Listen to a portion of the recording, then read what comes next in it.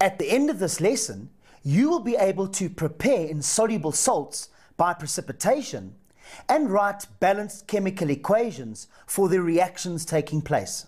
A precipitate, abbreviated PPT, is a solid formed in a solution. Let's now recap some important terminology from our previous lessons. A substance is soluble if it is able to dissolve in a solvent, and insoluble if it is unable to dissolve. When sodium chloride is added to water, the solute dissolves in the solvent to form a solution. Sodium chloride is soluble in water. When calcium carbonate is added to water, it does not dissolve.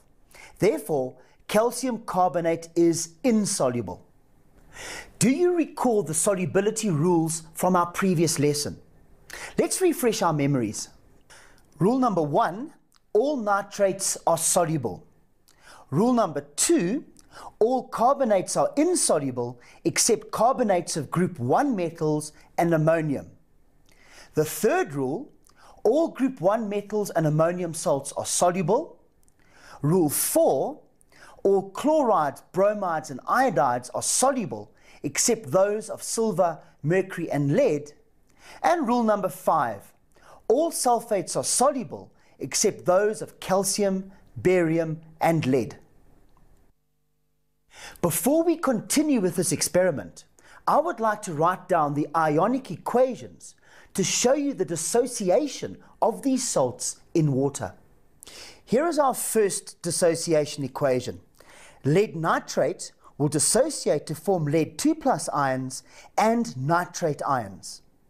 Now the potassium iodide, with the formula Ki, will also dissociate to form potassium ions in aqueous solution and iodide ions, also in aqueous solution. The next step in this experiment is to pour the two solutions into the large beaker. Watch and observe what happens. Did you see that a cloudy yellow mixture formed? After a short time, the yellow particles settle onto the bottom of the beaker. Can you work out what the precipitate is? What precipitate will form when lead nitrate is added to potassium iodide? Here are our original dissociation equations. Notice that when we mix the two solutions together, we have lead and potassium cations present, and iodide and nitrate anions present. These ions are free to move around in the new solution. Any precipitate must be formed from a combination of these ions. Do you remember the solubility rules for lead ions and iodide ions? Rule number 4 says, all chlorides, bromides and iodides are soluble except those of silver, mercury and lead. So lead iodide is therefore insoluble. Can you see that when lead cations are attracted to the iodide anions, they join together to form a new insoluble substance called lead iodide. This is the yellow precipitate. Now what about the potassium ions and the nitrate ions in solution? Well, they will attract each other, but as you know from our solubility rules, all nitrates are soluble and therefore the ions will remain in aqueous solution.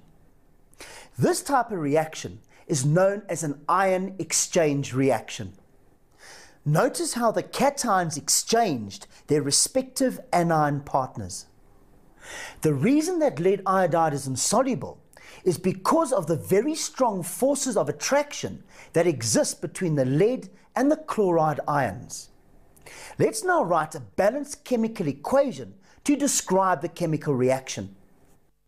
Here are the chemical formulas for the equation written underneath the words. Do you notice that the equation is not balanced? Count the number of ions before the reaction and the number of ions after, and you will notice that we need 2 iodides at the start and we need 2 nitrates at the end. In order to balance the equation, I will put a 2 in front of the potassium iodide at the start and 2 in front of the potassium nitrate at the end. So our equation now reads 2 potassium iodides plus lead nitrate gives us 2 potassium nitrates plus lead iodide. This method can be used to precipitate various insoluble salts. Now let's use the solubility rules to choose an insoluble salt that we want to precipitate. From the solubility rules, I notice that barium sulfate is insoluble. To make barium sulfate, I must have 2 soluble solutions. I will use barium nitrate and potassium sulfate, as both these solutions are soluble.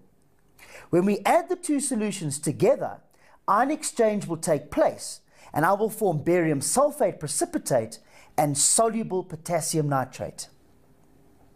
Now, why don't you write down the balanced chemical equation for this reaction?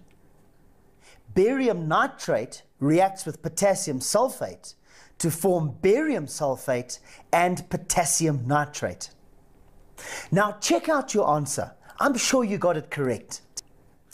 Barium nitrate plus potassium sulfate gives you barium sulfate and potassium nitrate. Now to balance this, we need to add a 2 in front of the potassium nitrate. So it now reads barium nitrate plus potassium sulfate gives us barium sulfate plus 2 potassium nitrates. Now we need to check if this really works by doing an experiment. Here we have the solutions of barium nitrate and potassium sulfate. We will now add them together and watch what happens. Do you see the white precipitate of barium sulfate forming? We will look at similar ion exchange reactions to identify ions in solutions. Until then, thank you and goodbye.